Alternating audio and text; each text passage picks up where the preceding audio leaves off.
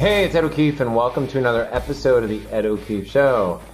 Today I have a very awesome, amazing guest, and if you hear yelling in the background, it's because my 5.5-year-old is rollerblading through the house, and she's not really that great at it. That's totally not true. She's actually pretty good for a 5-year-old. But anyhow, today's guest is my good friend and someone who I've really admired for many years. Over the past year, I've really gotten to know him, Mr. Brian Kurtz. Now, Brian, I just had dinner at what he calls his Boardroom dinners, which is something really cool we dive into in this call.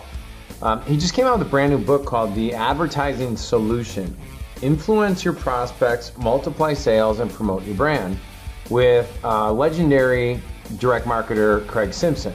Now, if we don't talk, if you're not a big direct response marketing guy, don't stress that out at all. We kind of just jump around all over the place, and you get to hear about like one of the best networking examples that Brian's ever done, and something he learned under the mentorship of Marty Edelston, who was the founder of Boardroom. Okay, so check this out now. Now, during his 34 years at Boardroom, Brian was responsible for mailing of close to 2 billion pieces of direct mail. He was also responsible for the distribution of millions of other impressions and promotions in a wide variety of alternate media, like offline, online. For a while there, they had actually a infomercial that was just killing it. I think the best they ever did was 150 million in 2006. And just a few years ago, he started something called Titans of Marketing, which was pretty amazing, where he held an event and had tons of guys like legendary Dan Kennedy and many other super copywriters. So if you want to follow that genre, you love everything he's putting together. And then his blog is amazing at briankurtz.me. But anyhow, enjoy this. He's a cool dude that has a totally different perspective being in the multi-channel world, like meaning he doesn't live on Facebook, Twitter, Instagram, Snapchat. He comes from the direct mail, the actual like how to get something in the inbox, but of the real direct mailbox. And one of the cool things he's doing now is helping online companies go in offline. Hey, one other thing to tell you, this is my second interview with Brian. If you want to hear him and I go deep into the specifics of lifetime customer value and other things, check out the other interview I did with him. It's on my show. You're on iTunes, download it, or just check it out on edokeefeshow.com. So that's it. I hope you enjoy it. Please share this with anyone who you feel would be of massive value to. All right, that's it. Enjoy the show. All right, we're live. I'm here with the man, the myth, and the legend, Mr. Brian Kurtz. What's up, Brian? Not much, and mutual legendary status here, man. You know what a big fan I am of yours, and I just love anytime I get on a podcast for a second time. Yeah, it means that either they thought I blew it the first time, or they actually like me. So either way, it's okay. Yeah, it's a win. Well, we were just together. You hosted. I told my wife this last night. I'll tell you. We'll take back a little quick backstory. Is I told my wife last night that actually it was this morning. It was this morning. Yeah. So she got in from working out, and she's like, "Hey, can I take a quick shower?" And I'm getting the kids ready for school, which always is means I'm kind of distracted by Good Morning America as I'm making the lunches, but. I was thinking about the last, 2 months of just the relationships that I had been a part of, and about all the people I've been around. And I was thinking back on how, we finished our time collapsing mega conference. I came home and I was invited by yourself to join you at the a boardroom dinner, which we could talk a little bit about. But the quality of people, man, that you have surrounded yourself with, and I'm just really thankful and blessed that you let me hang out. It was quite a night. And wait, so who was sitting next to me that night? Let me think. Let me think. Yeah. Yeah, it was you. Yeah, it was me. Yeah, so yeah, you can play humble all you want, but when I put together great people, you're one of them. And so. Here's the thing, like the boardroom dinners were just an amazing phenomenon. I worked at Boardroom for 34 years. We put together these dinners, and Marty Edelston, who was my mentor and the guy who founded Boardroom, used to say there's like no better way to spend an evening than to surround yourself with people who are not only smarter than you, but they also revere you for what you do and what your superpower might be. And everybody's sitting there exchanging information about what their passions are, what their superpowers are. You cannot go wrong in a room for an evening with that format. You know, it's basically like, I remember I said at the beginning of the dinner, I said, you have these dinners, and every boardroom dinner we ever did, and I hosted 150 of them while I was at Boardroom. And did you really? You host those dinners, it's like, I used to always say, this will be the best boardroom dinner ever. And people would say, oh, Brian, I bet you say that all the time. And I said, yes, I do say it all the time. Yeah. And the reason I say it all the time is that you have that dinner, you're in the present, you're in the moment. You'll never be around that table with those 15 people again. Right. And that group and that dynamic and the 1 + 1 = 3 that goes on among those people, it's never going to happen again. So after the dinner, it's like, yeah, I did 150 of these before, but this was the best one ever. And so that's like the whole spirit of being in a world where, and as Jay Abraham, one of my mentors and someone I think you know pretty well too, Jay always says, you know, it's all about your relationship capital. It's not about networking. It's not about having the most Facebook friends, but you are investing in a bank account called relationship capital. And it's got compound interest built in, because I bring you to the dinner, you meet 3 people, what you've done already. And we gave everybody at the dinner your book, which is incredible, by the way. I love it. Thanks. So it's like, you know, it's just like being exponential in your life. And you're not going to be exponential sitting alone in your room all day. You got to be out there, whether you're in mastermind groups, whether you know, are going to dinner. I mean, everybody's got to eat, so you might as well eat and do something. Yeah, right? yeah. So I was just so happy you were there. You were an amazing participant at that dinner. And I do those kind of dinners all the time. And everybody can do them. In fact, I don't know if it's possible, you know, after the, you know, at the interview in the show notes or something. Yeah. I've got a PDF of something called the Boardroom Dinners, which is basically, it's a chapter from a book written by Rick Frischman, who's wrote a book called Networking Magic. And chapter 2 of the book is called the Boardroom Dinners. And it's all about how the philosophy that I'm talking about here and how you also set them up, like being intentional. Like if you have a couple at the dinner, you split them up. It's funny, at the dinner we were at, we had a married couple and I had them split up and they can't keep their hands off each other. So. You took the words out of my mouth. They cannot keep their hands out. They're great. They're awesome. They were great, but they wouldn't not sit with each other. So they said, you know, Brian, if I knew that you were going to split us up, I wouldn't have come to dinner. I said, well, I'm glad you're now sitting next to each other. They moved the place cards. Like I had the place cards set up. They moved them on their own. And you know what? It was fine. You know, but I was being intentional because I put each of them in between 2 other people that I thought would advance what they were working on. You know what I mean? Right. So yeah. My intentions were good, although, you know, they kind of undermined it in a good way. And then they had a great time and they were awesome people, as we both know. So it's just an amazing, simple thing. But you know what? It's all, and you I know you believe this, Ed, and I'll turn the tables on you. It's always about being intentional in everything you do in your life. You are one of the most intentional people I know. Oh, well, first of all, thank you. It's so funny you mentioned that. You know, like, I mean, just kind of, you know, as I was working out today, I was running, and, you know, my mind, I wasn't, to be fully clear to everybody, I wasn't fully mentally present in my training today, but that's okay.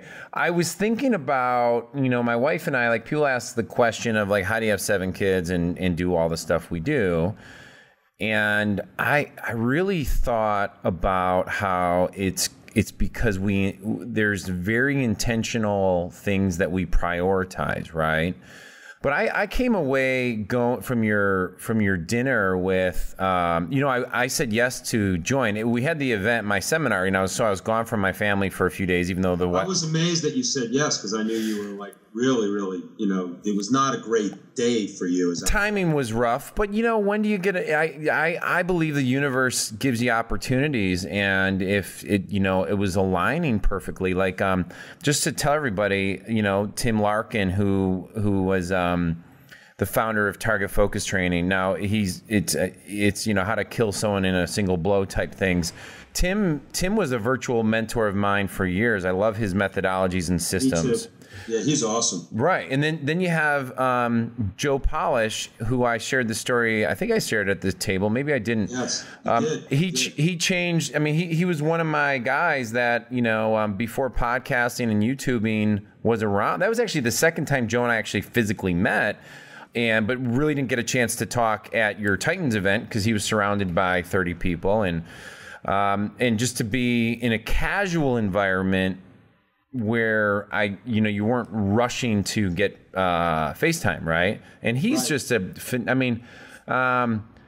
a phenomenal dude. Phenomenal guy. Yeah. And he's so ADHD, he's a poster child for ADHD by his own admission. But God, if you can get him to focus, there's like no one on the planet that is better connected and better suited to be the guy that's the conduit. And I call myself the poor man's Joe Polish sometimes as a tribute to him. Okay, yeah, I love it. I'm pretty well connected, but he's doing it at even a higher level. I mean, I may be more connected specifically in the direct response marketing world. Yeah. And he knows all the people I know, but I'm a mile deep in that. He's a mile wide and a mile deep in so many areas, that's what blows me away. And that's what blew me away from my mentor, Marty, who was a mile wide and a mile deep. It's very hard to be a mile wide and a mile deep. And I'm content being a mile deep and not being a mile wide, because I do believe that ultimately, we're each an expert in something, and it's better to be like 100% of something than 10% of 10 things. So how do you think Joe and Marty, well, and you could give everybody a little background of who Marty Edelston was, and I know we talked about it in the first interview that we did. We went deeper into that. So if anyone listening, Brian and I went really, really deep in analytics and direct response last interview. I'll pull back a little bit. Why do you think Joe and what do Marty and Joe have done or do that allows them to pull that off effectively? Because it really is a gift. It is a gift. I mean, and you can't do it haphazardly either, because how do you go? I mean, going a mile wide, you don't have to be. You can be. You can kind of be a little bit more superficial. But to go a mile wide and a mile deep with your entire network is very, very difficult. And I think the way they both pull it off, it's a really good question. I never thought about it. Maybe I gotta have Joe on the show to actually, instead of him teaching a methodology, kind of extract some of this stuff out of him. I mean, I don't think I've known him for 20 years. So my observation would be this. I would say that it's because it's the only thing in a way. Like everything about him is about that. Like it's not look, I was at Boardroom for 34 years. I was running a big business. I think you almost have to make it your full-time job, not to be a networker. Networking's a bad word. Horrible word. You have to be 100% contribution. Now, I think you and I are very much in the world of contribution. I really do. But I don't know that. Even though I live it and I breathe it as much as I can every day, I think my distractions that get me away from being 100% contribution, that Joe and people like Joe and Marty might not get away from it as often as I do. I'm pretty good. I mean, I'm pretty immersed in it. But I think where they take it that next step is that it's like everything about their life is about contributing to connect. Like I'm going to make sure that I take care of everybody in my life at the deepest level and with no expectation of return, which again, you and I think both believe in all that, but I think it's their number one. It's the only thing almost sometimes for them. So I think maybe it's just a matter of time and effort in doing it, because you can't do it haphazardly. And even I think going a mile deep and not going a mile wide, like I do, requires way more time than most people would actually want to give to any one thing. But you got to love it. I just love direct response marketing. So never working in a way. That's cool. That's very, very cool. That's another thing. Joe and Marty were never working. Marty had a thing on the back of a business card, which is like it's an ancient, it's a saying. I don't know if it's from, I don't know if it's Confucius or something, but it's basically like the trick in life is to like never know whether someone is working or playing. They're always doing both. That's kind of the crux of it. That's awesome, man. That's awesome. I think that's it. I think I got to it after blabbering for a minute or two there. No, that's really cool. That's the key. It's like people where their work is their play. In fact, I'm going to just walk away from the microphone for a little bit, but I just want to grab, if I can find it, I'd love to grab that. I don't know if I got my fingertips. Okay. I have the back of Marty's business card, and it's a great saying. If I can put my hands on it, I'm going to read it to you at some point during this call. Fantastic. So you switching from when you were here's a question for you. Switching from when you were running Boardroom, right? And where has your contribution focus from the relationship side?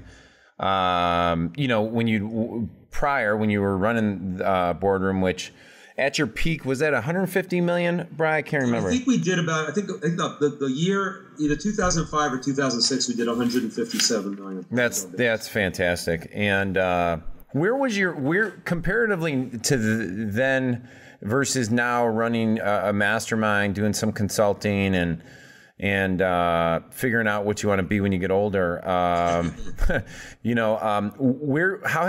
do you perceive the contribution focal points are different then versus now? Like who, the who, what, where, when? I love that question. That's a great question.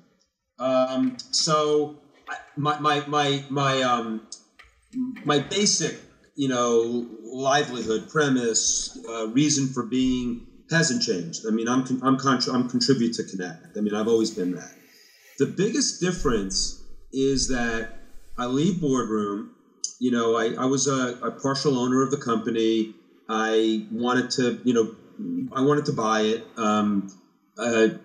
For whatever reason, it just wasn't going to happen, and it was fine because I think, I love the fact that his kids are doing what they want with it, and it's got a great legacy. And the guy who founded it, Marty Edelston, who we mentioned, was like a second father to me. So the whole thing was good. I left a really good note after doing a tribute event to him, and it was just wonderful. But the difference is that when I left, it was like, okay, I just got off this roller coaster called, 100. There wasn't 100 when I left. It was about a $40 million business. That's a story in itself to go from 150 back to 40. But for the most of the time I was there, we were in the neighborhood of, somewhere between 70 and 100 million was kind of the sweet spot. And so to go from we'll call it a 70 to $100 million business with 80 to 100 employees with, variety of products and new product development and vendors up the wazoo and overhead and payroll and all that stuff to basic and a database of 9 million customers and former customers who we're supplying health information to and saving lives, changing lives, all of that kind of stuff. So making such a big contribution to the world that way, and then so the contribution becomes sort of like a broad-based consumer publisher contributes to millions of people with their newsletters, books, and information. Then I leave, and it's like, okay, I don't have that anymore. Right. Is that like an empty contribution now? Yeah. So the fact that I started 2 mastermind groups, I have 2 groups running, one for very high-end direct response marketers, the other for incredible up-and-coming entrepreneurs, copywriters, marketers, people who not quite as big, but are just all into heart-centered entrepreneurship. They want to get to that next level. I mean, the biggest company in that second group might be 2 or 3 million, and they all want to be $50 million businesses. So now what's the contribution? The contribution is if I can get the 50 companies that are in both my groups, between the 2 mastermind groups, I'm probably touching 50 companies / entrepreneurs. If I could get each of them to 10x or 5x, and they're all like, every one of them I put into my groups with one-on-one Skype interviews. So in other words, they had to have that heart-centered entrepreneurship. They had to have a mission. Not that they had to be altruistic and charitable all the time. I mean, I wanted them all to make a profit, but they wanted to do stuff that bettered the world, whether it was, helping bar and restaurant owners, or helping people who had lost loved ones or had parents who had dementia, and they wanted to create courses for that. Or they, I can go on and on, but every one of them had a more interesting business than the next one. And if I can be the conduit to contribute to their growth, I have a feeling that having 50 companies and or entrepreneurs, each one doing 10x or 5x, might actually get me to touch more people in the world than the 2 or 3 million active customers at Boardroom in any one year. So I guess that's the difference in mindset, but the idea of contribution never goes away, and it shouldn't go away for anybody. But I think once you realize, and I don't know, Ed, you have a pretty big company and a couple of different companies, and I don't know if I'm ever going to go back there, because people say, oh, Brian, don't you want to launch another company like Boardroom? Or, don't you want to do another Titans event? And don't you want to do this? Don't you want to do that?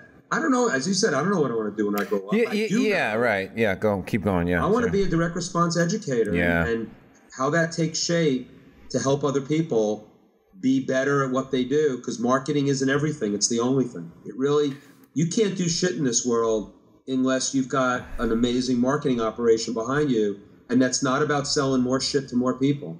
It's about, really being committed to what you're doing and who you want to touch and, who you want to contribute to and what you want them to be in the world. And I know I'm preaching to the converted when I talk to you. And so, because you're totally into this, as your new book, exemplifies. And, I'm sure the people that listen to you on a podcast, and that's why I feel privileged being here, I assume have this mindset. I hope they do. Well, yeah, I don't know. I think I'd like to go down this rabbit hole a little bit because, by the way, a chapter in my book's called The Ghost of Your Past Self, where I talk about, the reason why I got out of the dental marketing business. And I was, it's so funny. I was sitting with Frank Kern, Vinny Fisher, Roland Fraser, Perry Belcher, Ryan Dice, just, 2 nights ago. Wow. Yeah, and that was one of my tables that, and I was thinking, and by the way, I didn't finish the punchline in my little story of pinching myself.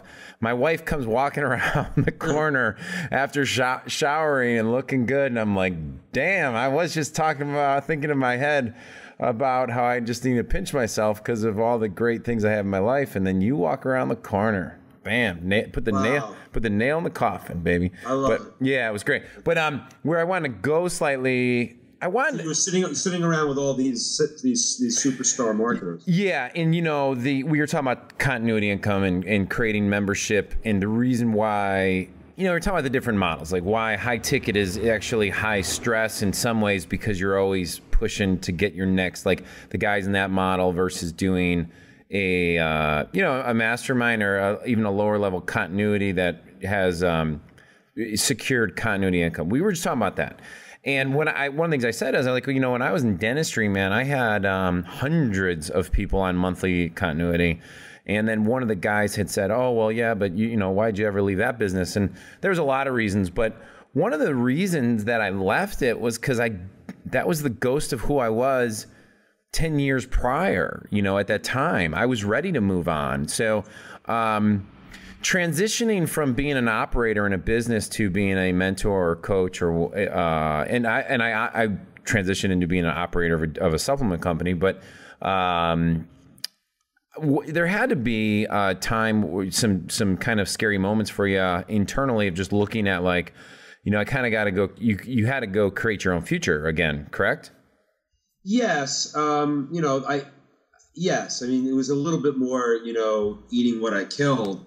Even though at Boardroom, while I didn't start the company, I was an owner and I did feel, very much the entrepreneur, but it's not the same. You're right. I mean, I think, and as you said, it's like everybody you were sitting around with all those superstars talking about all the different marketing models, and, there's the $47 product, Ascension program, product launch formula, whatever. And then there's like the model I chose, which was, the one that says, hey, 34 years of building a bank account, not money, but a bank account called Relationship Capital. What does that do for you? Well, what it did for me is that I was able to do a descension model, And the first thing I did was create a $20,000 to $25,000 mastermind group. And yet I'm yearning to do the courses, for $99 or $197, because then I'll be able to reach people directly in other ways besides being the mentor coach, as you said. I like that the way you put it. It was better. You kind of cut to the chase. It was like owner operator to mentor coach, and how you can still make huge contributions in both camps. But you're right. I think I was never scared about it. Yeah, that's probably the wrong term. Right. Exactly. I didn't know what it was going to be, but it was, the thing that I think that was hard, I don't know that Boardroom was a former self, to use your term, but it was certainly it was my heritage for sure. It was what I was known for. But what I'm finding in the last couple of years is that what I was really known for, even though people introduced me about, he mailed 1 billion pieces of direct mail, and whatever they want to say about me, and we talked about the size of my company, but that's not what people are like talking about. They're actually talking about, this guy's got a pretty good sense of direct response. He's got a really good sense of copy. So it's actually been a reaffirmation of the skills that got me there. Yeah, yep, totally. And so I'm no longer like the guy who ran Boardroom, although a lot of people do pigeonhole me there. I'm the guy who is like a direct response junkie, and I'm cool with that. Yes. I'd much rather be the direct response junkie than the guy who ran Boardroom. Then let's segue into, I had a question that when you brought it up of like, people, just because they're listening to my podcast, that they would get direct response. Now, I have to tell you, I have people so close to me in my life who have access to everything I do. They could see what I do, yet they still think that just being good or having a product that's the best product is going to sell itself. And, that's the old, I have a good product. I built a better mousetrap. The world's going to beat a path to my door. Ain't going to happen. But I'm broke, right? Yeah, exactly. So let's talk a little bit about, like direct response and why the importance of understanding the ability to offer structure, or where would you go with that? I'll just leave an open-ended question there, Brian. It's a great question also. And it actually is one of the reasons why I decided to do the book I just did with Craig Simpson. He was putting together this book from like 6 greats of advertising. I mean, the book's called The Advertising Solution, which is not a good title. And I couldn't fight the publisher on it because I came into the project too late. But then I used it to my advantage, that if these 6 guys, and the 6 guys are David Ogilvy, Claude Hopkins, John Caples, Robert Collier, Gary Halbert, and Gene Schwartz. These are 6 of the greatest, quote-unquote, advertising men of all time. Or we could, for lack of a better term, for those of people who are listening that watch, TV regularly, they were madmen. They were the madmen. Yeah. And it was like, they came out of an era that said, if I give you a beautiful ad for Lucky Strike cigarettes, and it's a beautiful ad, and we put a campaign in a bunch of magazines, and that year we sell more cigarettes, I guess the ad might have worked. And I'm like, wow, what a life to live. I get hives when people talk to me like that. General advertising, not measurable, forget about it. So the idea that direct marketing, which is my passion and your passion too, that every piece of advertising that you buy, every piece of media that you spend on has an ROI that you can measure, is to me the only way to advertise. So the idea that these 6 guys, when I started, and I knew about all 6, I had read all of them, and Craig brought it to me, and I said, the book's about advertising? Screw that, I'm not going to do that. But it's not. The book is about, direct marketing, because these 6 guys were basically direct marketers trapped in general advertiser bodies, and they understood that everything that they had to do needed to be measurable. So that was just super exciting to do. And then taking it a step further, since Gene Schwartz, one of the 6, was a personal mentor of mine, and I'm republishing his classic Breakthrough Advertising. And Gene was one of these guys that always talked about, he's a copywriter now, right? And he would always talk about the copywriter can't create desire. You have to, and now you go back to what your point at the beginning of this question, which was, just because you have a great product, you have to know that there's a mass desire for that. That's right. And so, he was just the master. And what happened, then I started rereading all the stuff from these 6 guys. And while they all wrote copy, they were all actually much more interested in lists and the marketplace than they were about the copy they were writing. And, they could only harness the desire. They weren't going to create the desire.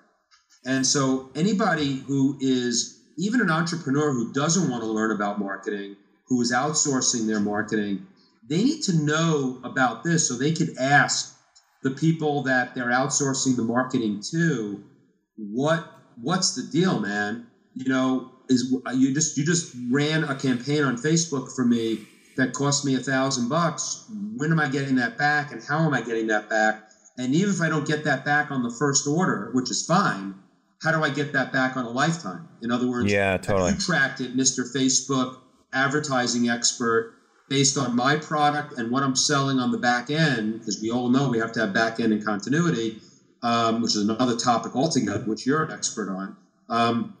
And I did a lot of it myself, that you have to be able to calculate that. So, if the rabbit hole we just went down is, marketing isn't everything, it's the only thing, and that understanding the fundamentals of marketing and advertising in order to do what you want to do in the world and share your mission or vision with the world, count me in. It's like the Picasso quote, learn the rules like a pro so you can break them like an artist. Yeah. And that's what the great marketers, the people that you were sitting around that table with, those guys, I know Frank really well, and Frank Kern will tell you that, in fact, when I came out with my Titans product, he couldn't wait to buy it. He was like, I remember he got on the phone with me. He goes, "You knew Gino Schwartz?" I called him Gino. Nobody ever called Gene Schwartz Gino, but typical Frank Kern, right? Dude, you knew Gino Schwartz, and Frank Kern studied those guys. And nobody realized that. Yeah, Frank will tell you he still studies. He's a beast. That's why he's able to do, Dude, where's my surfboard? Yeah. Is not a cover up. It's like that's just his language to his audience. But the guy's a freaking genius because he's a student of direct marketing and copy, and I just marvel at that stuff. Well, here's the funny thing. I had 2 things I want to share with you. But one was, Titans of Marketing. You had Dan Kennedy speak there. Dan was one of the most influential early mentors on direct response for myself, and frankly, because people will be like, "Have you seen Dan lately?" I'm like, "Well, no. First of all, Dan doesn't invite people just to hang out."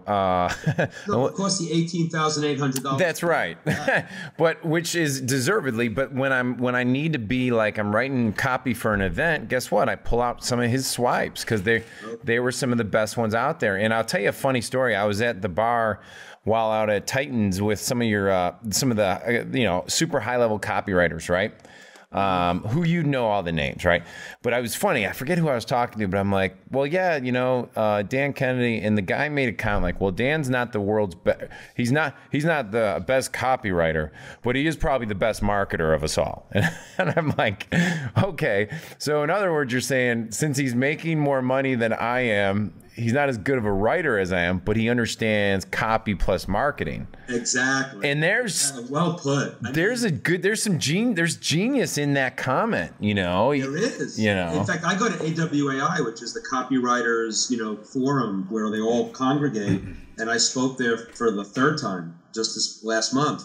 And when I basically say to them, if you don't understand direct marketing principles, shame on you. Because you want to be a copywriter and you think you're just going to put your feet up on the veranda in France and collect royalties because you wrote a piece of brilliant copy. Think again. Totally, dude. If you write that copy and it goes to the wrong audience with the wrong offer, you've got no chance of selling a thing. However, if you wrote a mediocre piece of copy and it was the perfect list, like affiliate, or it was the perfect list that you rented, and it was the perfect offer, you will make money. You may not make as much if the copy's mediocre, but you'll make money. And so this idea that the copywriter rules all, although, believe me, I've worked with the best copywriters who've ever lived my whole career because they were worth it. And I paid them top dollar because they were worth it.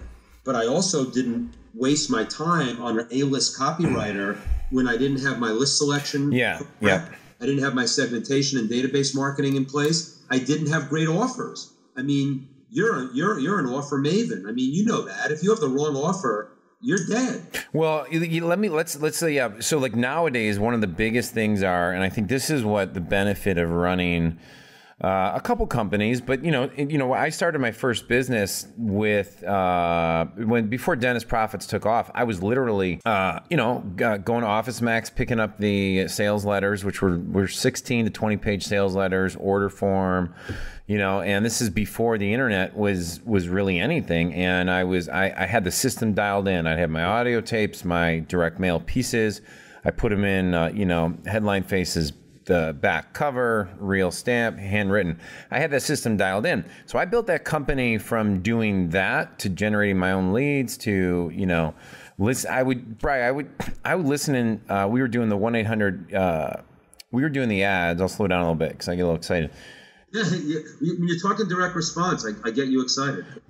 When I'd run ads, and they'd come to the toll-free 24-hour recorded hotline, and people would leave their names and address, and cash flow is so tight that I instead of waiting for the transcription service to get them to me tomorrow, I would physically call the recording hotline myself and listen to all of them and make sure I got them out by 3 p.m.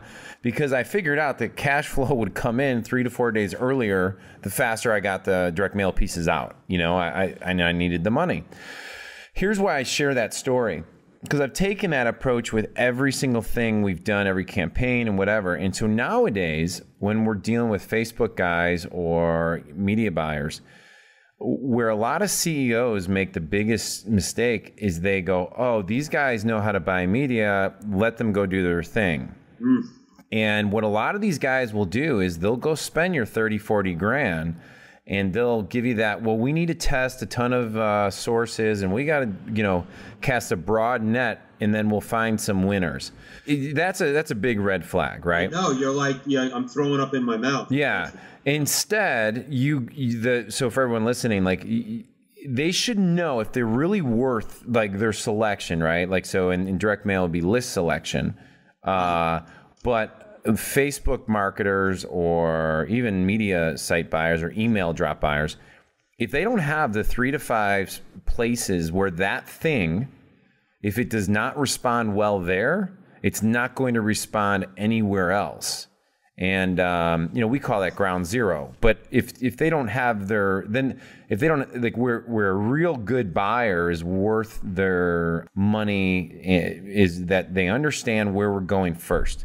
And if it doesn't work there, then we got to retweak the offer or have a different message or something. Yeah, it's sort of like going out. It's sort of like a copywriter. You lead. You don't bury the lead. Just like in copy, you don't bury the best media first to try to find out. And I'll give you how we used to do it in direct mail. Yeah, tell me. Yeah, it's great. A new product in direct mail. And this was a lot of money. It was postage, printing. I mean, I'm launching a book or a newsletter. And the first thing that I did is I went to my list brokers, which are the people that went and found you the list, just like the Facebook guy would find you the universe there. And what they would do is that they would have to give me a notebook, like a loose leaf binder I basically called it the primary, secondary. It was basically a list universe report. And they would give me what I call the primary, secondary, and tertiary list universes that are available for that product. And they had to give me the reasons why, and we call them data cards. Every list had a data card. And they had to put, like, why were the data cards in primary, not in secondary or tertiary? Why would they think that if all the lists, and you never got 100% of your list to work, you wanted to get about 20% to work. But if in that scenario, if I didn't get 30% or so of the list to work in the primary universe in the launch, if they did their work right and I did my questioning right of these lists, I knew I didn't have a product that was worth going out again until, as you said, retweak, retool, do something, because you know what? If I didn't get a good 30% of those primary lists to work, I'm not even looking at the secondary and tertiary. Right. And what's really awesome about that is that's also risk mitigation. And, Yes. you know, and I had to really risk mitigation.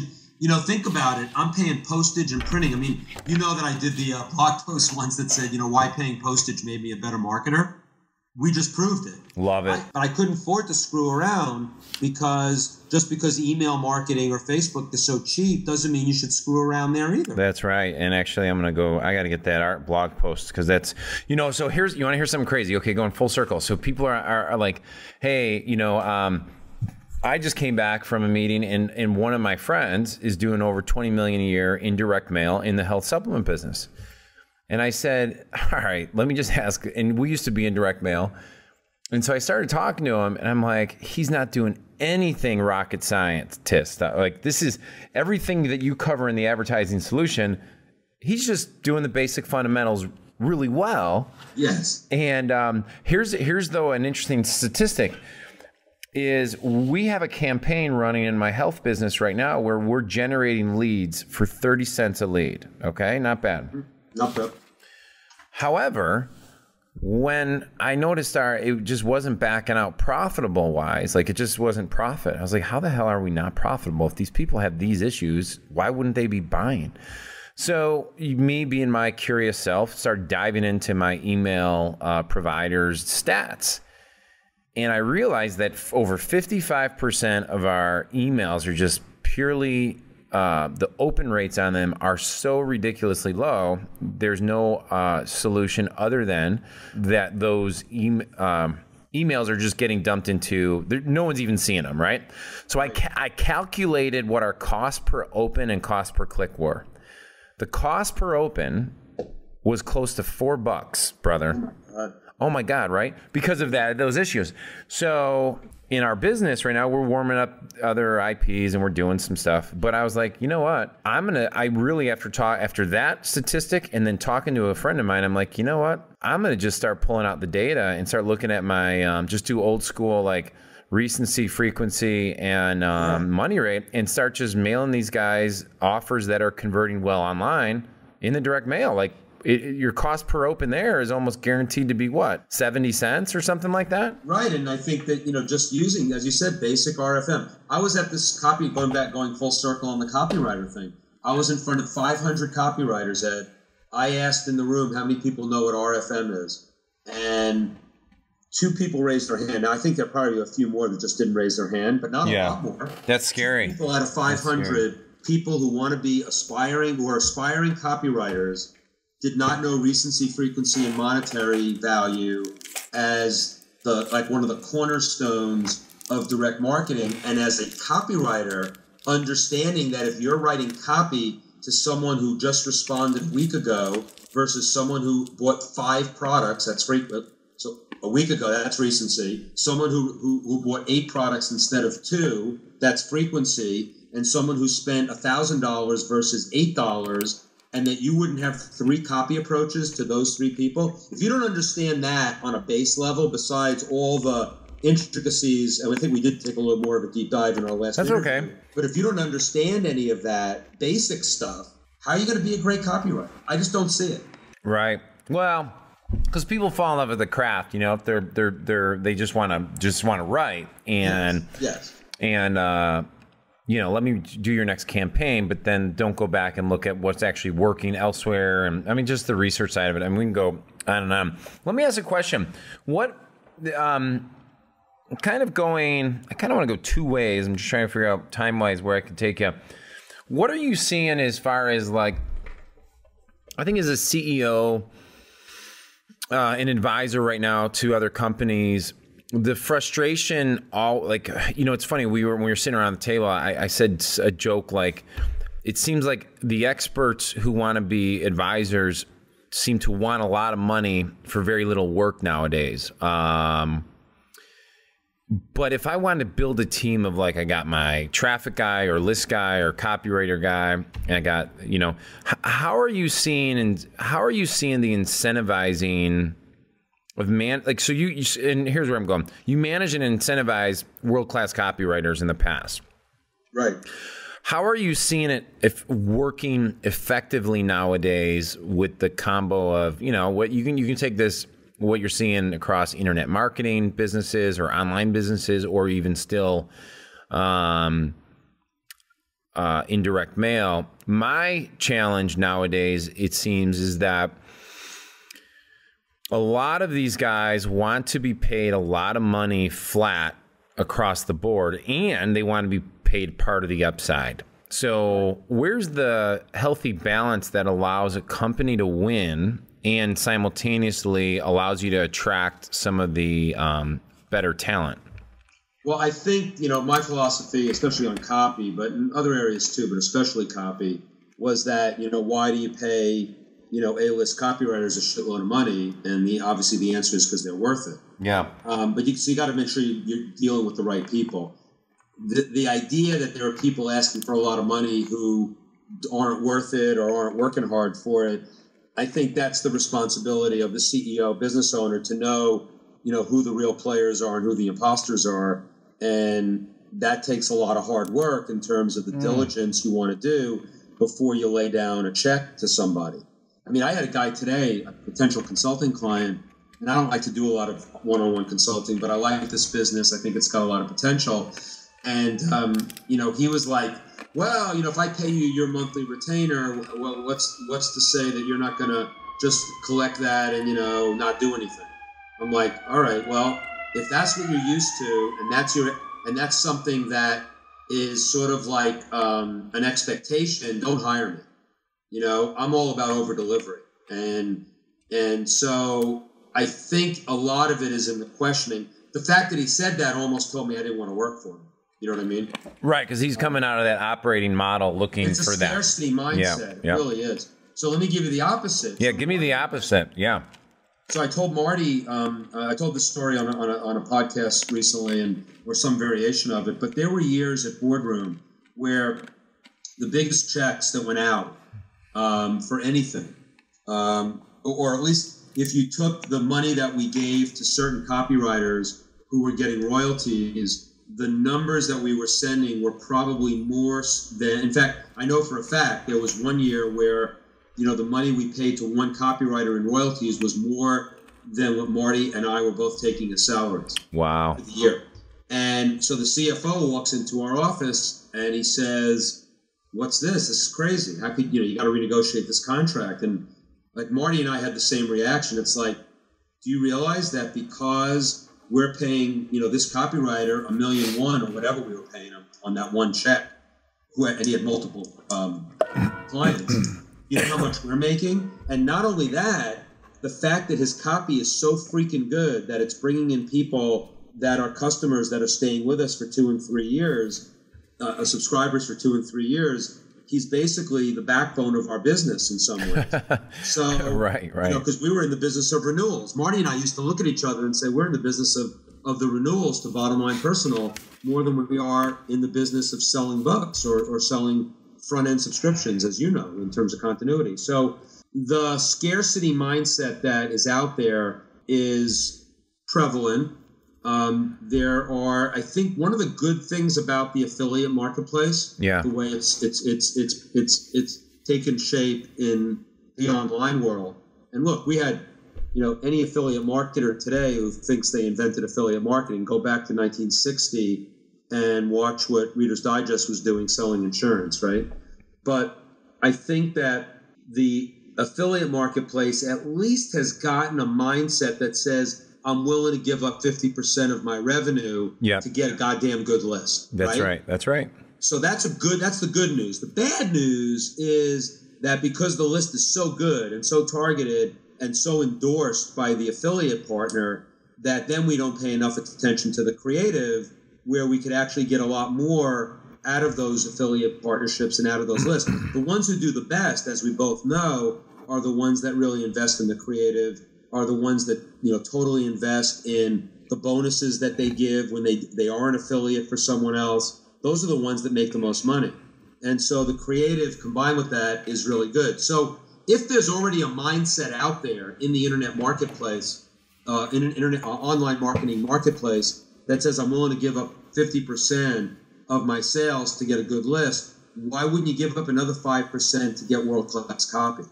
And so that's a great question. That's a good way of looking at it. And it's not terrible, Ed. It's not, I see some people who are willing to invest, but there is still, for some reason, a bit of a scarcity mindset. But your point is an important one too, that if you choose the wrong copywriter or the wrong affiliate, it's gonna bite you, and that's the due diligence of the CEO to make sure that you're partnering with the right people. Yeah. I hate to say it that way, but the onus is on us as CEOs, right?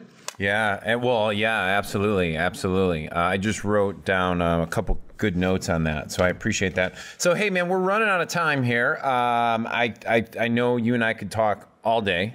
Yes, we could. I guess the last question is kind of a dual question, which is like, what are you most excited about, and what are any parting words that you'd like to give to the audience, and how could they find out about your book and all that fun stuff?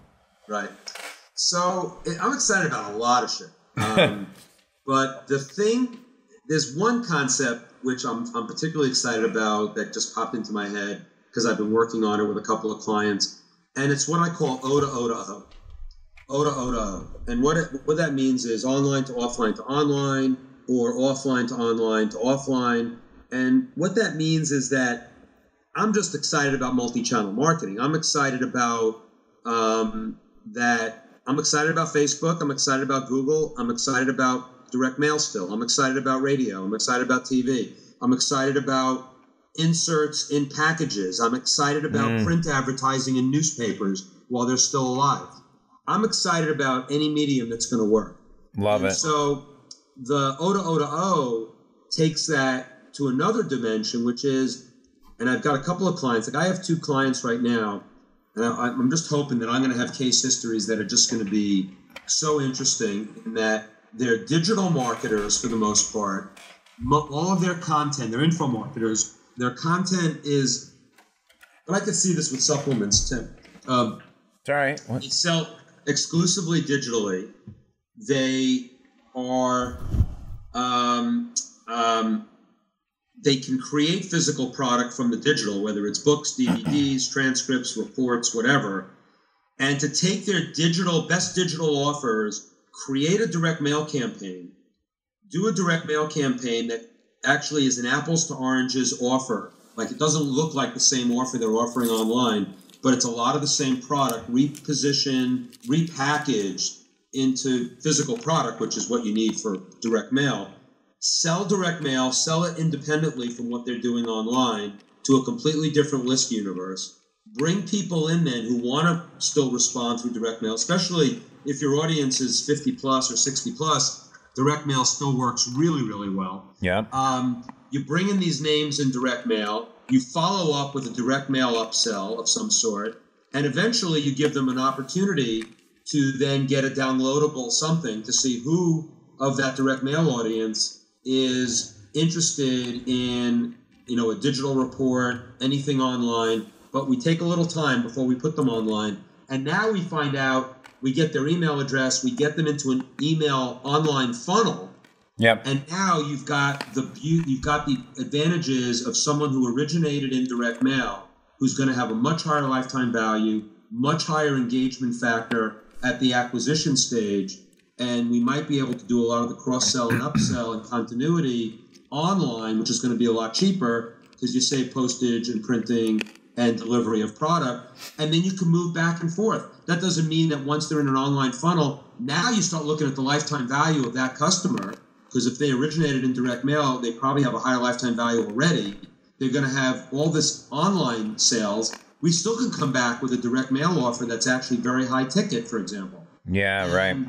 I just love the idea that if we can toggle between in all media with different messaging, but still just killer content that's really targeted to the list. Again, going back to what we talked about, I'm pretty excited about that concept. And I think I'm the guy that could be the most helpful. And as Jay Abraham says, I'm the one to take up the gauntlet of teaching direct mail to online marketers, and then how to work it into their entire DNA, infrastructure, whatever. And I'm excited about that. I think there's a lot of permutations of that can work. I think it'll force a lot of digital marketers to actually make their products even better when they create physical product versions of it if they haven't already. Yeah. There's a lot of benefits of all that. So I'd say that's one of the things I'm super, super excited about. I love it, man. I love it. What most people don't realize, like in our supplement business, 30 to 40% of our sales come from our phone, like inbound phone calls. Oh yeah, the phone is like ignored, and everybody thinks you have to put them right online. But that's our customers who prefer to read something and make a phone call, you know? Right. So I love it. And the ability of the operator to be able to do the upsell. I mean, it's more expensive on the phone, but your lifetime value and more people, I bet you get a lot more people into continuity. More in the continuity. The trust levels are high. I mean, it's pretty amazing. It's pretty amazing. So, Brian, to wrap up, unfortunately, what is an ask, or how could people follow you, or stay in touch with you, or buy from you, and how can we serve you? Well, thanks, Ed. I think that the big thing is I really want to get my book into as many hands as possible. I don't make any money on the book. You know, it goes through Amazon or Barnes & Noble. So the book's called The Advertising Solution. You can go to Amazon and buy it, but don't do it that way. Do it the way I'm going to tell you to do it, because then I'm going to over-deliver. And awesome. I love it. I love it. So you go to a site called thelegendsbook.com. TheLegendsBook.com. The Legends Book, it's thelegendsbook.com. Thelegendsbook.com. Go there. You will see very simply that you'll see that there are all these incredible bonuses. One is a swipe file of all of the greatest ads and all of the greatest promotions from the 6 legends that I profile in the book: Ogilvy, Hopkins, Collier, Caples, Halbert, and Schwartz. There's also videos of Halbert, Schwartz, and Ogilvy. No kidding. That you can access. Yeah. One of them is actually David Ogilvy on the David Letterman show, which is very cool. Oh, my gosh. And then there's a downloadable PDF of Scientific Advertising, which is the classic book by Claude Hopkins, written in 1923, 100% relevant today, one of the most important books everybody should read. But the PDF on that site is a special illustrated and annotated version of Scientific Advertising by copywriter Bob Bly, and you can download that. So you get all that stuff for free, plus like 5 other reports that my co-author Craig Simpson put together. So you go to thelegendsbook.com. It says 2 steps. Go buy the book. You can buy it anywhere you want. Amazon, Barnes & Noble. You hit a button right on the site. You go, opens up a window. You buy the book on Amazon or Barnes & Noble or Indie Books. Then you come back with your receipt to an email address that's on the site. Yep. And then you get to download all of those bonuses after buying the book. And at the same time, you also then opt into my list. I don't do affiliates. I don't sell a lot of stuff on the back end at all. What I do is I blog almost every week on all sorts of topics on direct mail. If you don't want to buy the book, which I think would be silly on your part, but if you don't want to buy the book, you just want to opt into my list and get all my stuff for free as well, it's briankurtz.me, briankurtz.me, and there's a lot of free content there, and you can get on my blog list and all of that. But you do the same thing if you buy the book at thelegendsbook.com. I love it. And I just love sharing, what I'm doing. I mean, I had a 2-hour interview earlier this week with Jay Abraham. And did you really? Awesome. Yeah, and Jay is a really close friend and mentor. And Jay is like on my case in a good way all the time. He says, look, Brian, you're doing fine. People seem to like you. We make jokes about it. And, people like what you're contributing. But you know what, Brian? If you really want to pick up the gauntlet and say you're the guy that's going to be the bridge between the fundamentals and the greats of direct marketing, that you work with many of them, and bring them into the present to people. I mean, there are people listening, I'm sure, that never heard of any of those 6 people. Yeah, sadly. Yep, totally. And I'm giving them a shortcut to 6 of the most incredible minds that have ever lived in advertising and marketing. And I feel like, yeah, Jay, I'm taking up the gauntlet. Stop bugging me. and then he wants me to write another book, and we're already putting together the outline for it. And that's going to be the book all about over-delivery. Love it. Over-delivery in both life and in direct marketing. Love it. And I'm just, I'm just living a dream. As you said, you pinch yourself. I do as well. I mean, what a great life I've been able to live, and thank goodness I didn't leave Boardroom early on before I was a partner, and that I stayed there for 34 years and earned direct marketing from some of the greatest minds ever. And I got most of them to speak at the Titans event, between Dan Kennedy and Joe Sugarman and Jay Abraham and Perry Marshall and, one after another. And so, man, I just want to keep sharing this stuff. So being on a podcast with you is pinch me again. Awesome. Well, Brian, I can't say enough great things about you. You've inspired me. We are going to do a direct mail campaign. I'm going to go hog wild on this segmentation. My next time, in a year from now, when we do our Brian Kurtz Ed O'Keefe interview part 3, we'll get to go into some deep diving on some stats. So I'm into it, man. All right. I'm always here to help you, and anybody in your tribe that thinks they would want to, hang out, I'm just open to big new ideas all the time. Awesome. All right, brother. Well, thanks so much. And thanks to everyone else. I hope you enjoyed this. Let us know what you think. Post it, share it, ping it. Really help Brian and myself get this message out, because if it wasn't for direct response marketing, I don't know if I'd be bartending still or what I'd be doing, but I definitely would not be living in a box outside the Port Authority bus terminal. Craziness. All right, brother. All right. Thanks, everyone. Hey, it's Ed. Really quickly, hopefully you enjoyed that interview with Brian Kurtz. Now, if you liked the interview I did with Brian, here's a couple other interviews that I highly, highly recommend. One I just did with Ezra Firestone, Facebook Video Ads Mastery, but really more importantly, that if you like direct response, you get to see how a guy like Ezra actually utilized direct response on Facebook and how things have kind of shifted in that platform. That's one.